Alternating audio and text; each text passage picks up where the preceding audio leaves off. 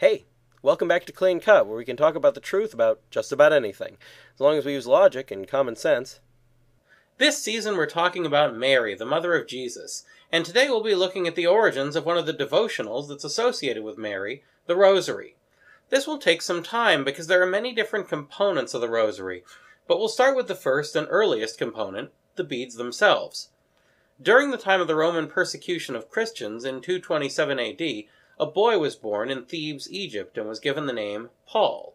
At only 16 years of age, frightened by the persecutions, he left his home in Thebes and fled into a cave at the foot of a mountain out in the desert, making the place his home.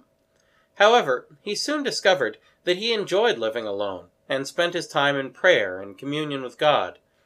Paul would live in that place for almost a century as the first of the Catholic hermits. One day, a man named Anthony came to visit him and was inspired by his devotion to God and the solitary life. First Anthony, then hundreds of other people soon began to embrace the secluded life of prayer in the desert. These were the first monastic orders, and it was among these early orders that prayer routines began to develop.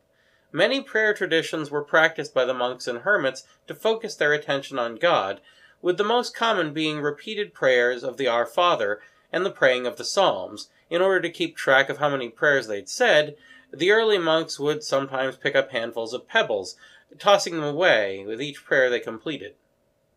As time went on and the practice became more common, organized strings were created by the monks, and they would count things on the strings: pebbles, bones, berries, knots, or beads made from other materials. The monks would count these while they prayed, long before the Rosary as we know it today existed. In fact, the English word bead comes from the Old English gebed, which literally means prayer. Centuries later, these same types of bead sets would be used to pray the Hail Mary and later the Rosary. Next time, where did the Rosary prayers come from? That's all for now, so keep asking questions, and thanks for watching.